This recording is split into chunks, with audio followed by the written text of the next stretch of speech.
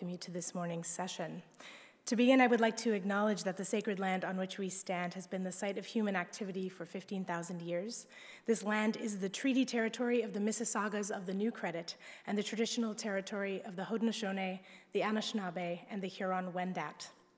The territory was subject to the Dish with One Spoon Wampum Belt Covenant, an agreement between the Iroquois Confederacy and the Ojibwe and allied nations. Today, Toronto is still home to many Indigenous peoples from across Turtle Island and across the world, and we are grateful and privileged to meet and work on this territory. Yes, please, someone was applauding. Absolutely. I'd like to remind you that there is no recording of video or photographs in the studio during the session. We have someone taking photographs right now. And we're also live streaming this conversation, so you can go back to it later if you'd like to. Hello to everyone who is joining us on the internet. Thank you so much for tuning in. Please share, comment, let us know where you're watching from. We thank you for joining us. If you want to keep the conversation going, we would love that. You can use the hashtag TIFF18 to do that. I'm sure there's going to be lots to share and discuss, so we would love that. This morning's session in Living Color is part of the Foundations program, which is in its sophomore year here at the conference, and I'm thrilled to be closing out that program with this session this morning. You're in for a real treat, this intimate conversation between award-winning filmmaking team Jennifer Baichwal and Nicholas Pencier, and their longtime colorist, Mark Kueper. Jennifer and Nicholas of Mercury Films have collaborated on some of the most commercially successful and visually stunning documentaries in Canadian history and in worldwide history, including Watermark and Manufactured Landscapes, which was selected by TIFF as one of 150 definitive works in the Canada On Screen program, as well as the TIFF premiere Long Time Running, documenting the Tragically Hip's historic final tour. Their latest film, Anthropocene, The Human Epoch, which is part of the special presentations program this year at the festival, is their third collaboration with award-winning photographer Edward Bertinsky, who also collaborated on Manufactured Landscapes and Watermark. In breathtaking tableaus, their latest documentary continues their exploration of industrialization and extraction in astonishing scale and perspective. They are joined this morning by their longtime collaborator, Mark Kueper, who's a senior colorist for Technicolor Toronto. A veteran of Technicolor for more than 2 decades, he is widely reputed for his creativity and his ability to enhance a director's vision. In addition to working on Long Time Running and Anthropocene, The Human Epoch, he's also worked on episodic titles like American Gods, Winona Earp, and Shadowhunters, to name a few. They are going to have a discussion moderated today by award-winning and CSA-nominated filmmaker Shane Belcourt. His notable works include the feature film Takaranto, the Historica Canada Minute, Chani Wenjack, the CBC documentary Indictment, and the upcoming feature film Red Rover. So it's an amazing panel of people who are going to be letting us into their creative process and their collaboration. It's a really rare treat to be able to hear directors and their colorists speak about their process, and moderated by such a wonderful filmmaker. I'm truly excited, and I can't wait, so why don't we just bring them out? I would love to welcome to the stage our guests, Shane, Jennifer, Nicholas, and Mark. Please give them a warm round of applause.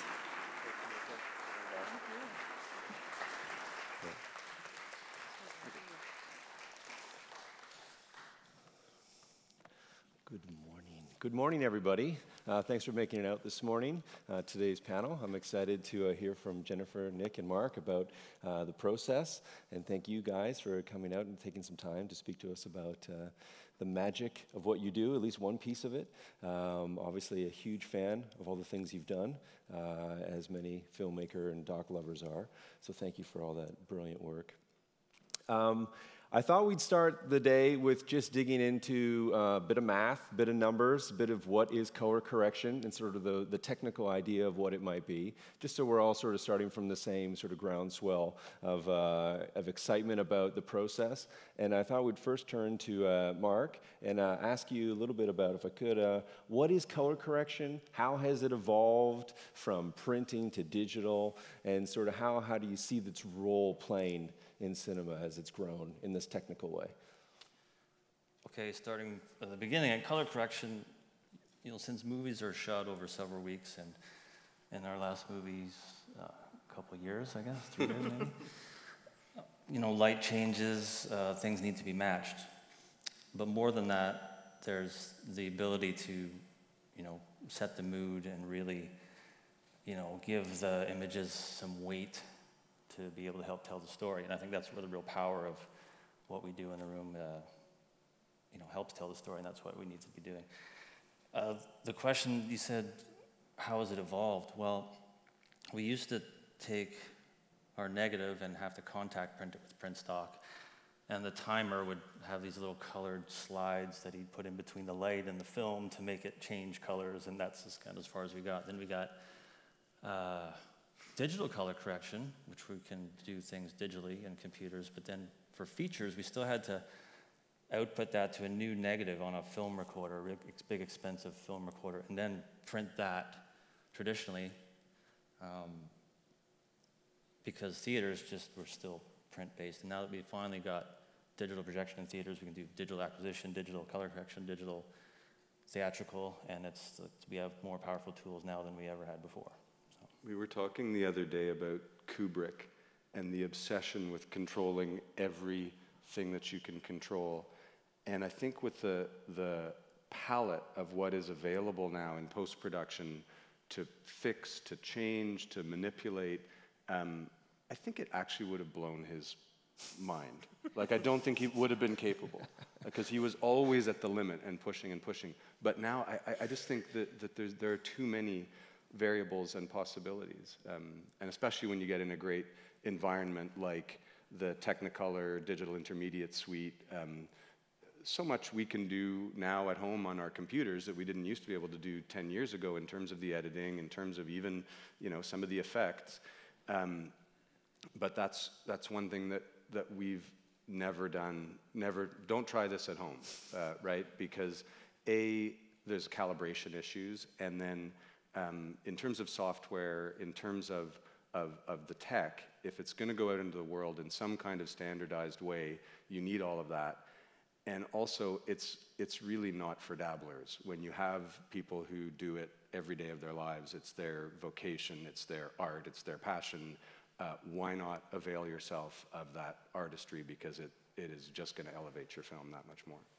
At the same time, now we have, computers that are doing everything.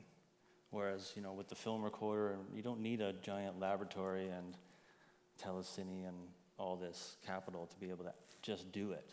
So I think for people starting out, you do have the ability to just do it. And that's, I think, now calibration is, of course, and security a big issue, but, we have really come a long way just in the last 10 years even. So when you guys are shooting, I'm assuming, maybe I'm wrong, but you're shooting in a log, and you guys as directors, are you viewing the log, or you have a lookup table image on your monitor so you get a sense of what it would look like ideally afterwards?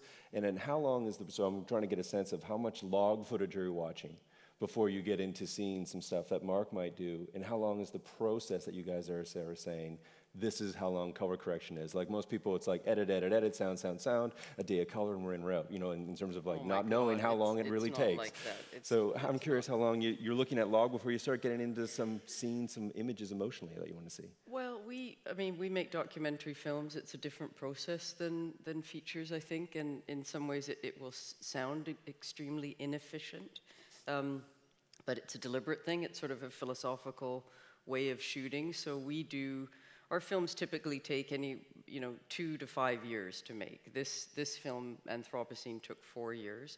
We put it on hold to do the HIP film because there were time-sensitive constraints there. But we shoot over a number of years, and we do a lot of research in the beginning, like a year of research, and learn about all the places we're going. It often takes us that long to get access to where we're trying to go.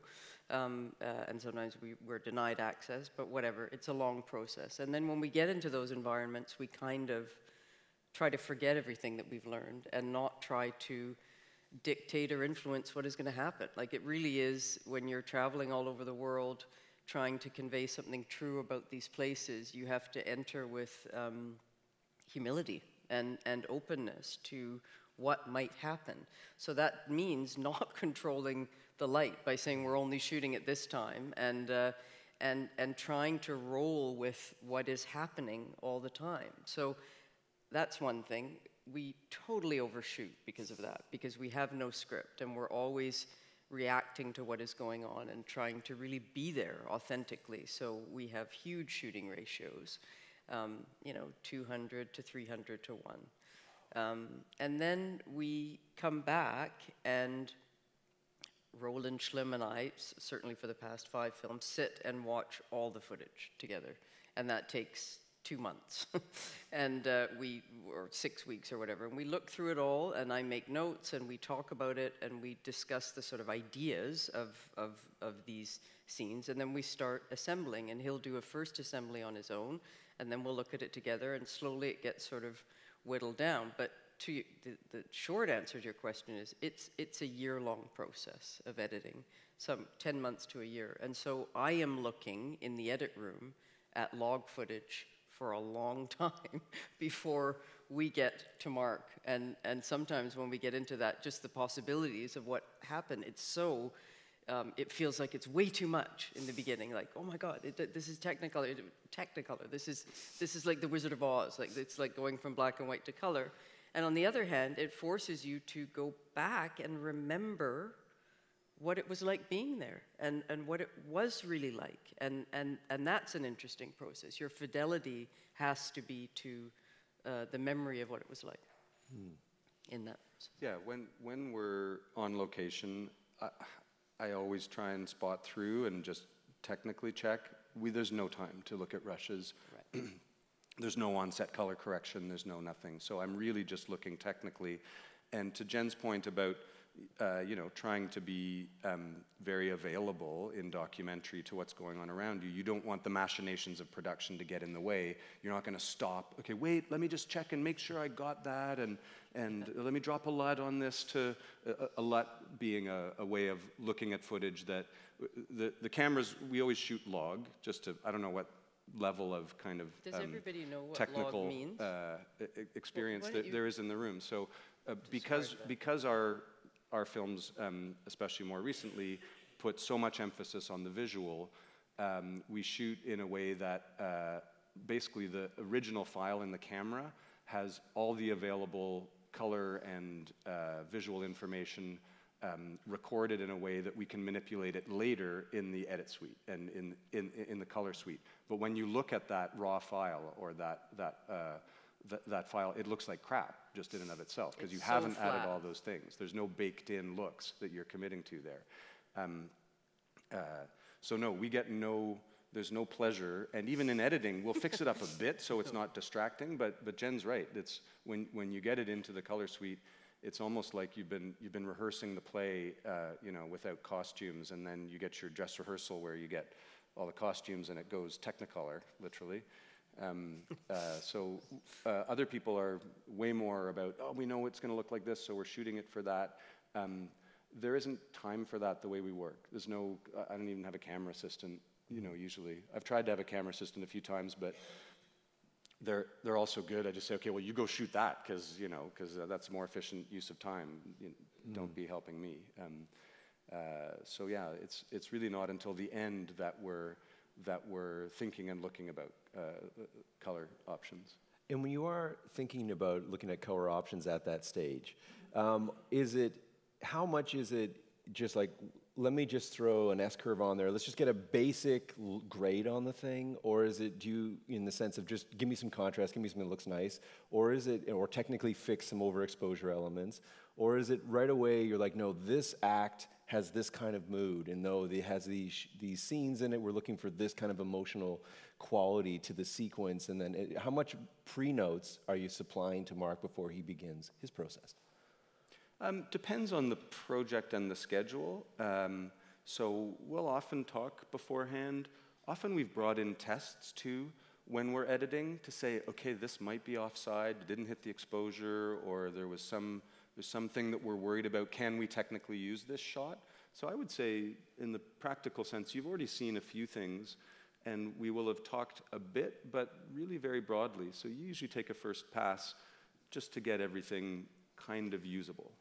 Certainly this movie was a little different than most because there was the VR component and the gallery installations, and Ed Bertinsky sent a box of photographs that said, I want it to look like this. And That's a little intimidating. that was all, piled in to make, all the elements come. And yeah, we spent 2 days pre-grading, and then Nick comes in and we do start building the looks, and that's when we start talking about the emotive part of it, like what we want to do. And then just like most features, and the director will come the second week and we'll start working about tweaks. So it's very important to get the conversation going very early so that the DOP and the director are on the same page and that I'm on the same page as well. And a feature that's narrative, I'll get the DOP in before production is the best way, and we'll talk about looks and viewing lets for him to or her to use on set while they're lighting, and apply those grades in dailies. So right away, the editors, the producers, networks, if it's television, all kind of get used to the vibe, so to speak, and then it makes it much easier in the final stage. Documentary, we're really building the story so much later that it's a much bigger puzzle, but all the conversations you have to make sure, and the final tweaks go easy. Once you've got that kind of base there, you learn to work in a way that you can just quickly, change things. If Jen says, you know what, I really wanted this to feel more somber, or it's just too happy feeling. We got to make this, we got to tweak this More a little like bit hell. different, right? It should feel more like hell. This looks too good. We're gonna have to dumb it way down. This happens all the time. So. Yeah, because we don't shoot with the script, we can't always predict what the mood of a scene is going to be until we know how it fits in the edit. These films get written in the edit room, so it makes sense that we leave those decisions till the end. And yeah, so practically we take a first pass, Jen comes in, Mark also has a marriage counseling license.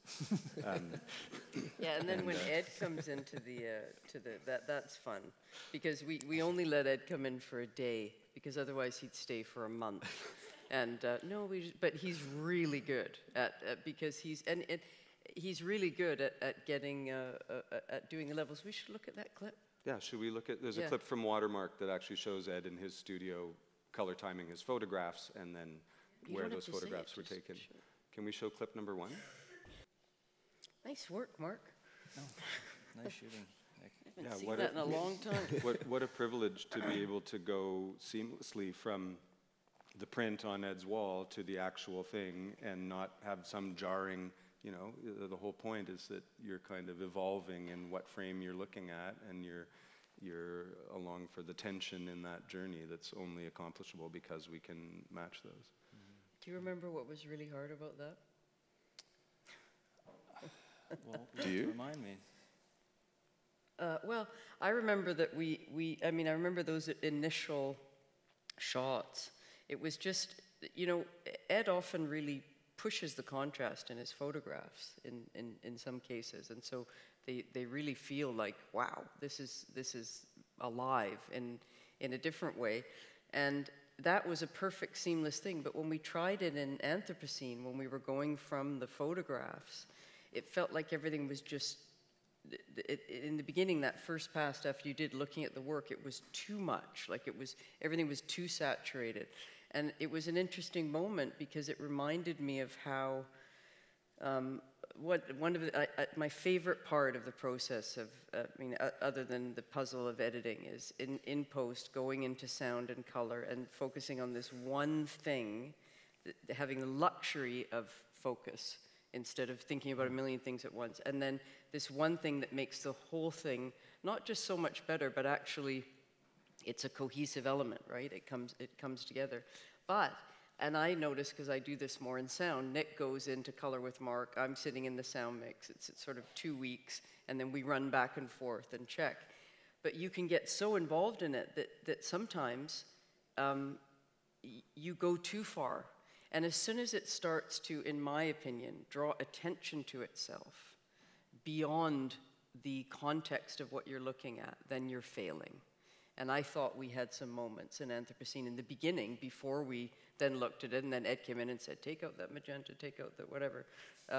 You can get too far into that sometimes, where you're just focusing on one thing and then you forget about the big picture. So I have to remind myself of the big picture. And that's a perfect example of the big picture and the detail coming together, that scene. Well, certainly when, you know, what Ed does, and it's not like he does it across the board, but if you have a shot that you describe as being over the top, I think about a lot when we're doing color, that, you know, a really strong look can be, you know, gratifying, but, you know, can you watch it for 90 minutes? Yeah. Is it, you know, the magic of movies is the viewer being immersed in the story, and if you're outside the story, as you described, then it doesn't do you any good, so. We should talk about the hip film in that respect, because that was kind of a hard one, because almost the whole film took place in a dark stadium, like almost the whole film. And can you talk about that? You struggle with that a lot. Yeah, I mean, from the cinematography point of view, it was a huge challenge. It's either sort of very bleak, not very flattering fluorescent light in the backstages of these big cinder block arenas and the tour.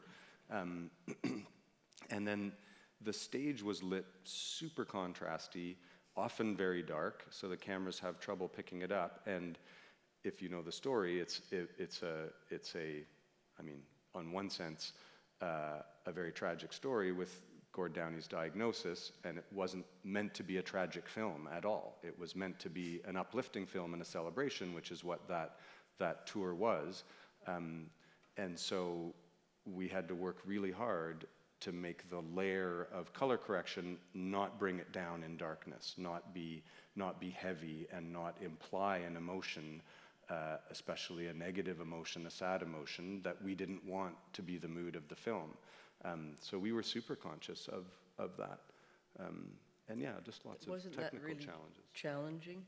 I mean, everything was dark. That's yeah, that's the situation where, you know, the hardest kind of documentary, in that you have to follow the story, and if the story is in the corner there, then that's where it is. And certainly having lots of lights around was probably impractical and not really helping their live situation, right? No, so when they have their backstage moment as a band before they sort of cross the Rubicon and go into that world of performance, it's very dark. You know, it's almost pitch black. You had a little light on the A7. In the end, I had to use, a little Sony A7 with a small light to get the exposure. But even then, for that moment, without intruding on that moment, exactly. and changing it again through the fact of being there, making the doc. And it's amazing that that's even possible. Like, whereas, you know, couldn't have shot 10 that years on ago, film. no, it'd be a big production. Do you have a clip for that as well? We could see a hip clip. Yeah. Can we play clip number 2? Clip. Thanks.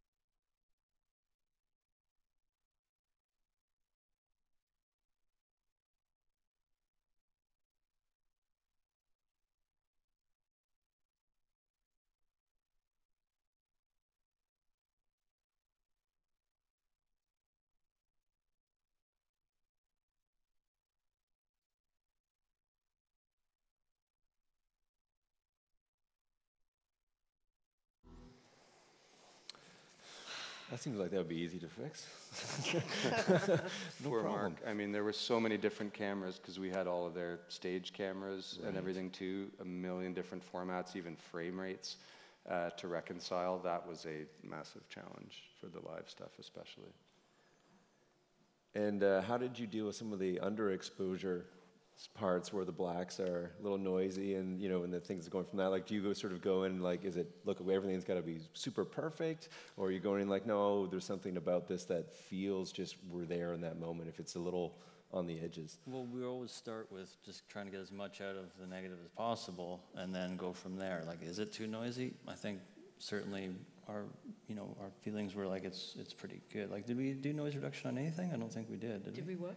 Do any noise reduction? We may have. You know The what? odd shot, but it wasn't. It doesn't take you out of the story. It's all good. Now, part of the kind of recipe on that was because everything is shot on a video camera.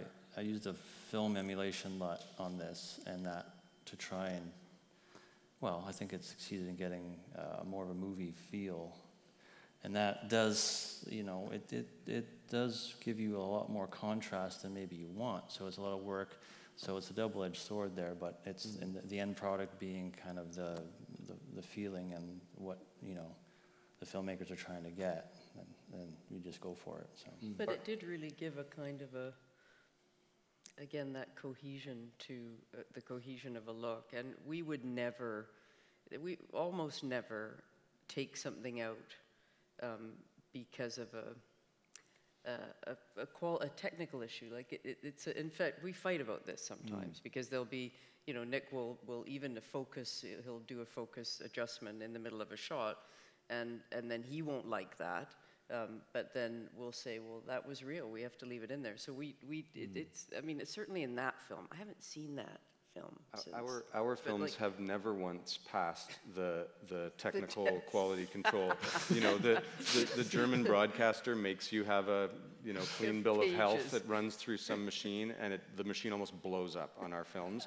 And every time we say, screw it. It's a creative choice. Yeah. Yes, that shot was probably underexposed, but you need that to tell the story, and so, sorry, we'll fix what we can if it's something small, but otherwise, you don't need to take the film if you don't want to, and they always do, so that's great. But that was heroic. That film was hard. How many cameras were there? Like, how many cameras were we dealing with? There might have been like different cameras?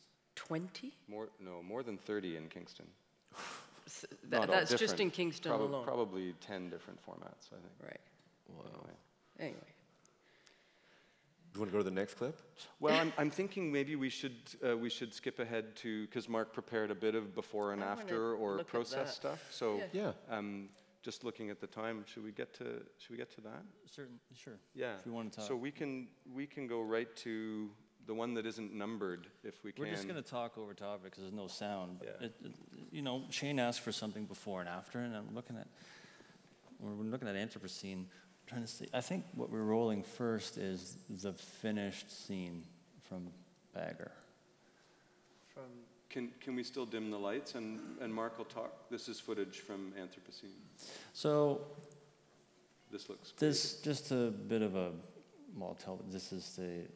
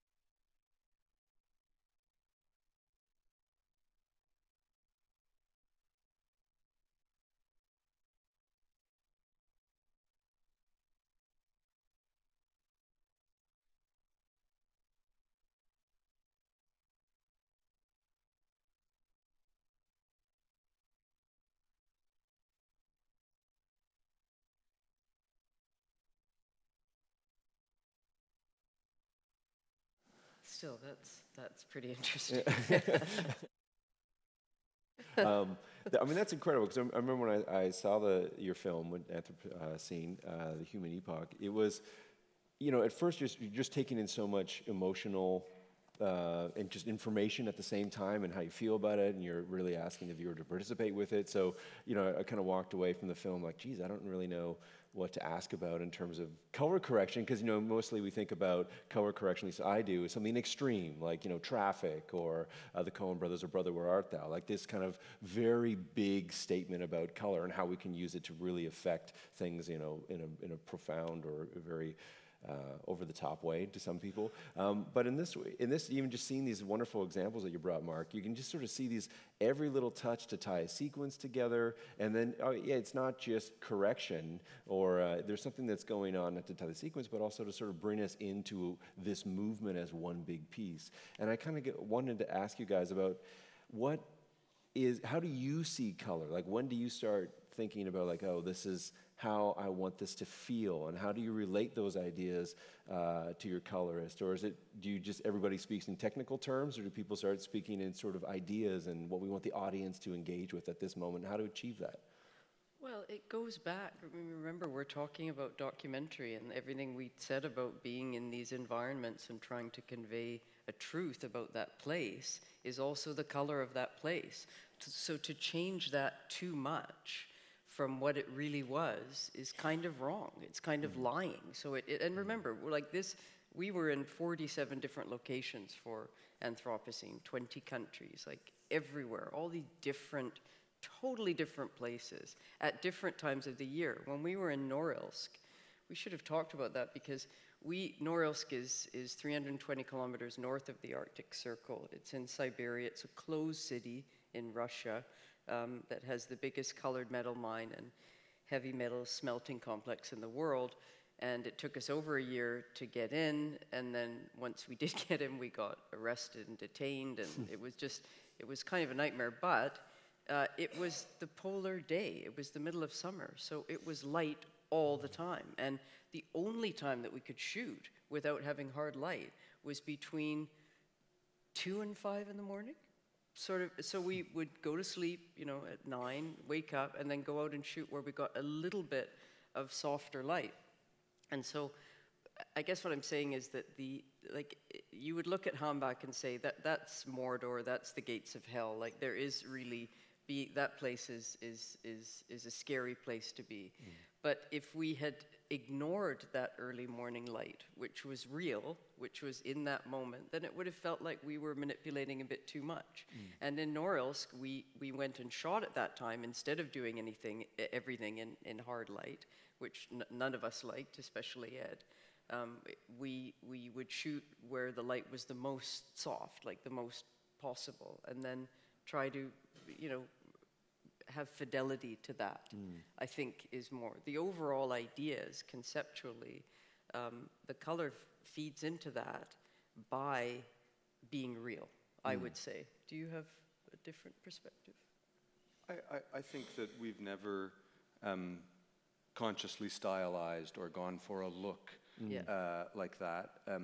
At the same time, these documentaries are about, they put a lot of emphasis on the visual and the oral experience, the witnessing. It's not a lot of talking heads and information. We really want you to get immersed in these places and feel like you've been there. And so, I mean, the God is in the details of all of these things.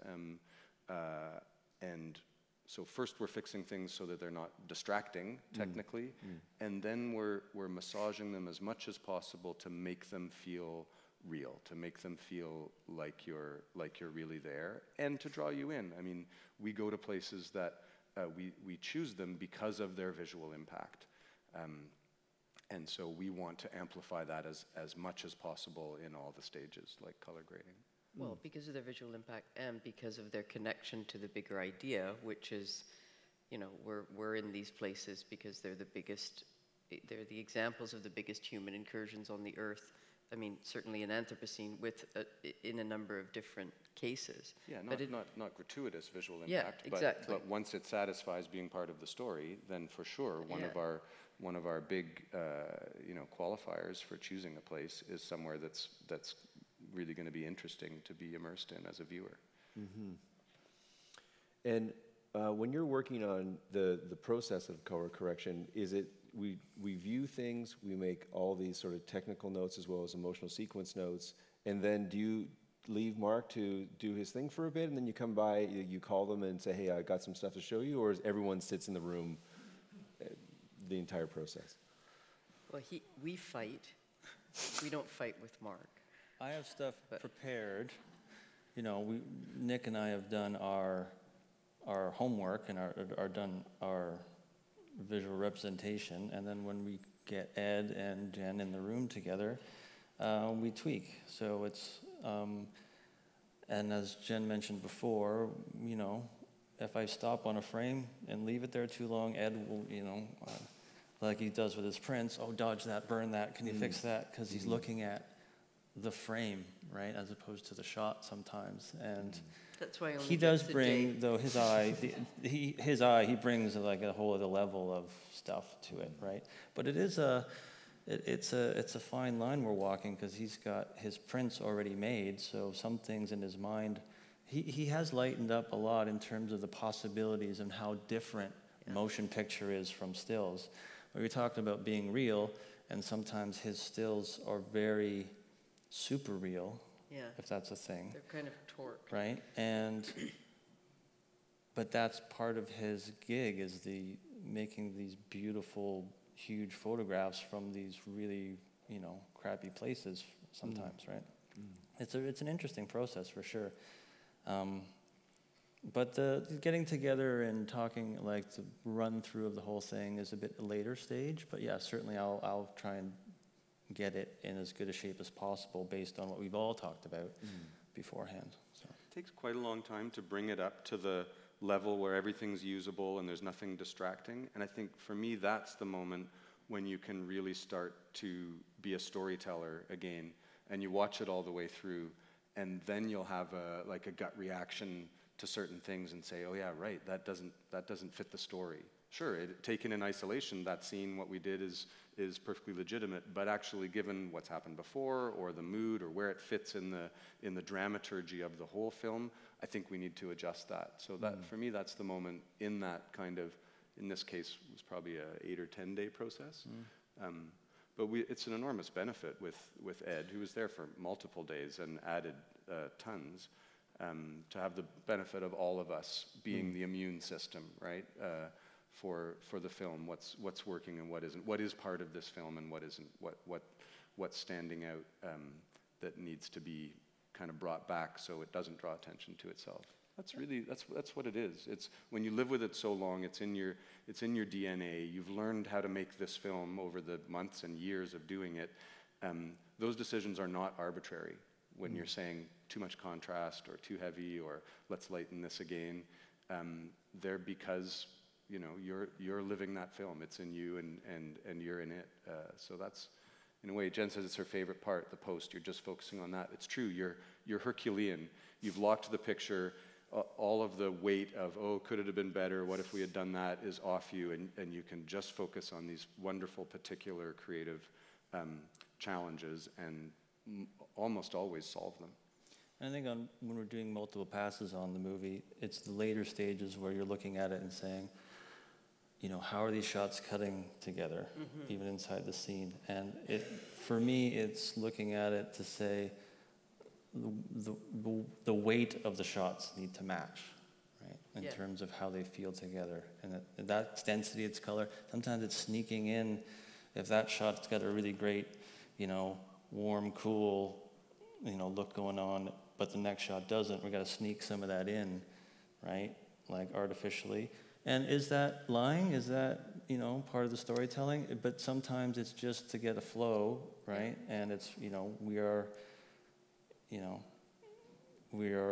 reality, but we're not, and it's the creative part of it. So, And that's okay. That's part of the cohesion aspect of it. But is it way harder for you? Like, be honest. Like, do you kind of groan when we're coming in? Because, I mean, when you're doing a feature and it's all of these things are often sort of not decided in advance, but at least the ideas are, and you can talk to people about it before, and you're not dealing with that many locations. Do you kind of say, oh my God, they're coming again, this is going to be really hard? Not really, because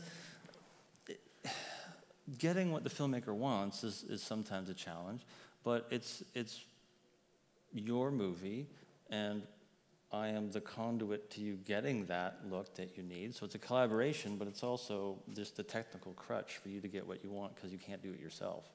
Right. So keeping that perspective, doing it for a living is a big part of the job because you have to deliver for whatever they want. So it's not like you can get precious about your ideas of what you think the film is going to be, because I've seen it for 8 days and you've lived with it for 4 years. So I need you to be able to tell me where it should go sometimes. That's just the fact of it. So.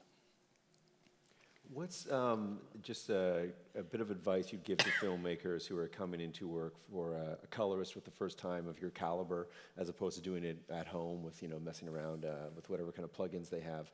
What are the kind of things that you like to see when they come to you to say, hey, this is what I want it to look like? Photographs, frame grabs from films? Is it mostly words, or do you want pictures? Do you want them to sort of treat their own footage to say, hey, I was messing around, these are the kinds of things? Like, what's some best practices to get themselves ready to collaborate with you? If it's people haven't worked with before and I don't know their style or what they're after, it's always visual references. They'll do their homework on what they like. Sometimes they take their own stuff and they Photoshop it or do some stuff and they say, I'm thinking more like this. And other times it's, I got this big, Hollywood feature, and these are some really reference frames that I like. And then we'll talk about, well, what about it that do you like? Because what attributes of these shots are we trying to glean from to put in your movie? Other times you mentioned about plugins and stuff. If it's the situation where I haven't been, able to get in ahead of time, like I said, about, doing the talk about viewing LUTs and having a real solid foundation beforehand, because it happens a lot where we have to do stuff. It's shot, it's brought to the post place way late or whatever.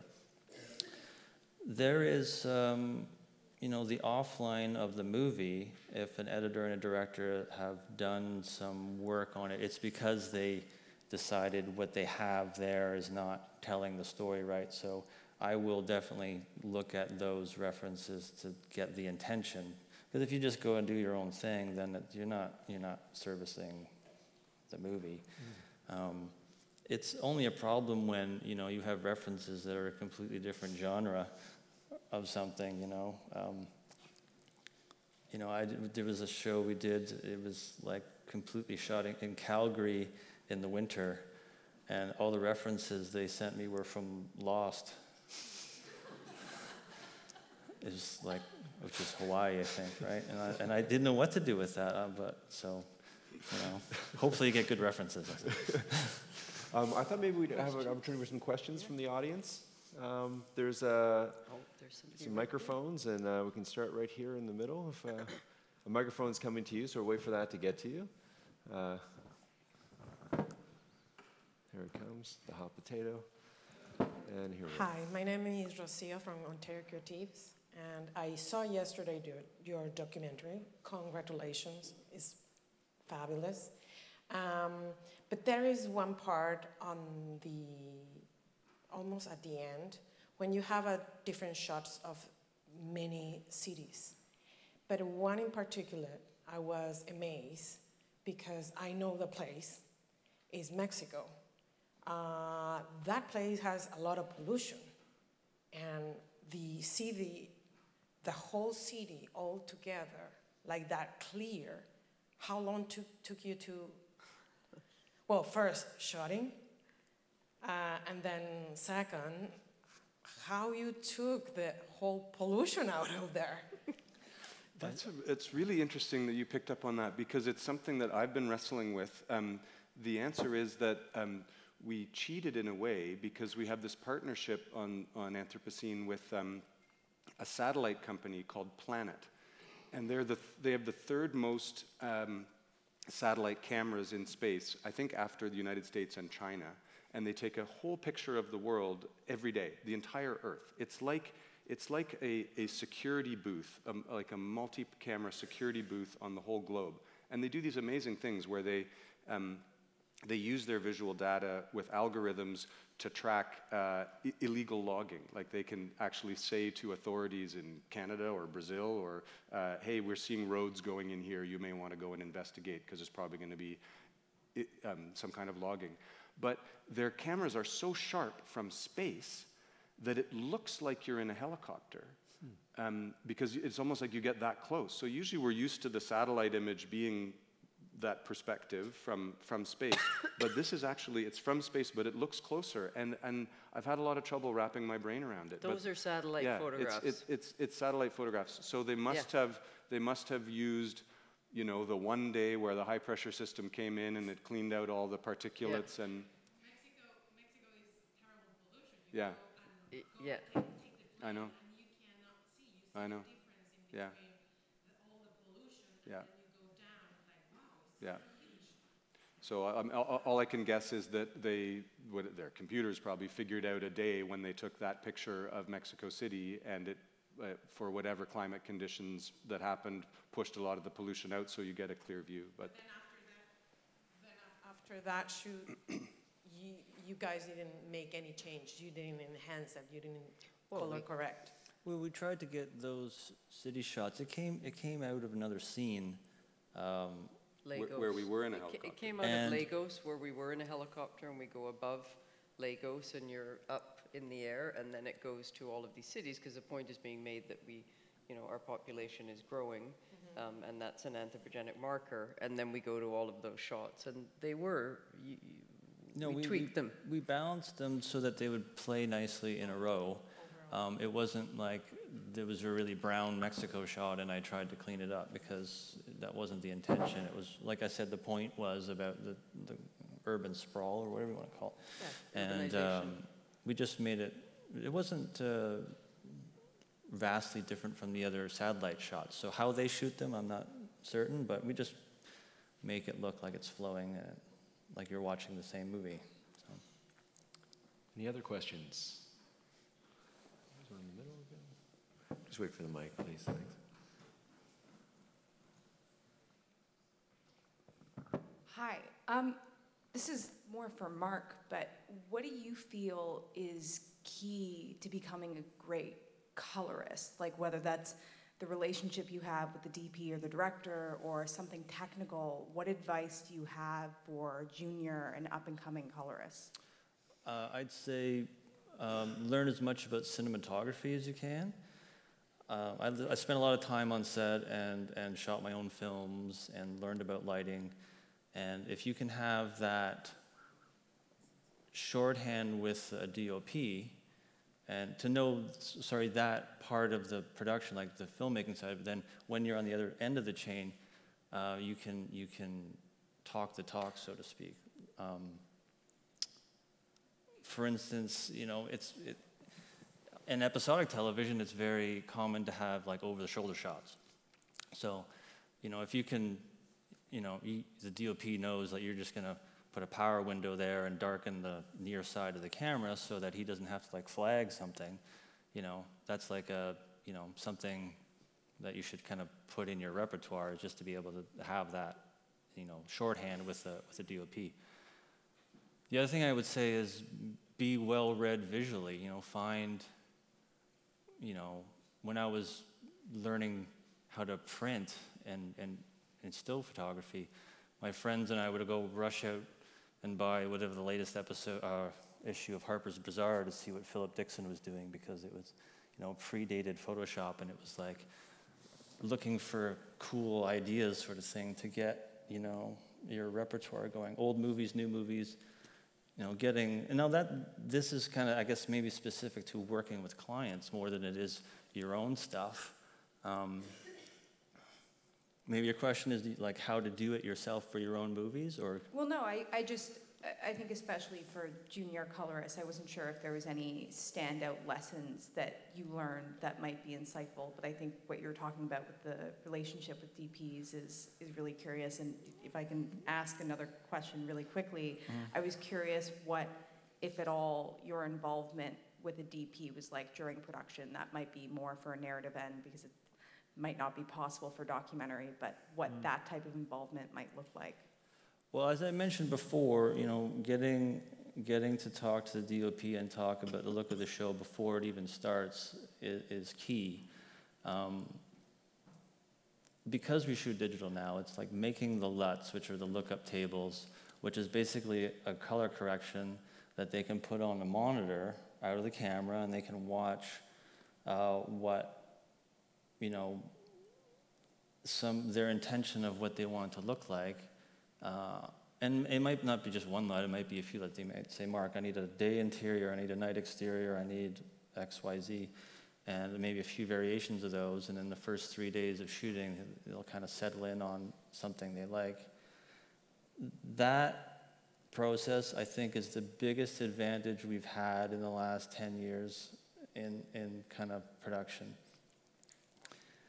And it's,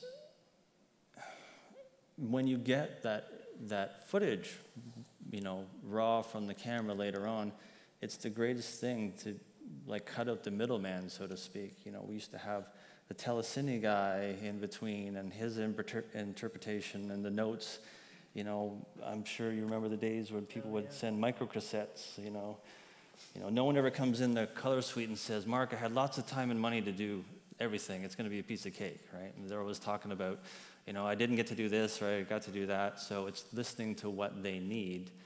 In terms of advice on getting started, you know, I think a lot of new colorists spend a lot of time on scopes, like waveform monitor and vector scopes, and I think they're there as a technical tool, but, you know, don't watch the scopes, watch the picture, because that's really where it's all happening. And hopefully that answers your question. Unfortunately, we have to take it off now, but I want to thank you guys for coming in today, and the audience as well, and most importantly, thank you for making your beautiful and brilliant and profound films. Oh, thanks. Thank you. Thanks for coming, everyone. Thank you all so much. Thank you to Shane, Jennifer, Nicholas, and Mark. You can see Anthropocene, the Human Epoch, actually today at 12:30. There's a screening at the Lightbox, so if you'd like to go to that, please do. It opens on September 28th. That's right. Yeah. At the Lightbox. There you go. So go on the 28th because it's sold out. So you can stay here. And if you want to stay here, there's a conversation happening at 11 with the cast of Hold the Dark, including Alexander Skarsgård, Jeffrey Wright, Riley Keough, and director Jeremy Saulnier. So stay here, and then on the 28th, go to Anthropocene. Thank you all so much.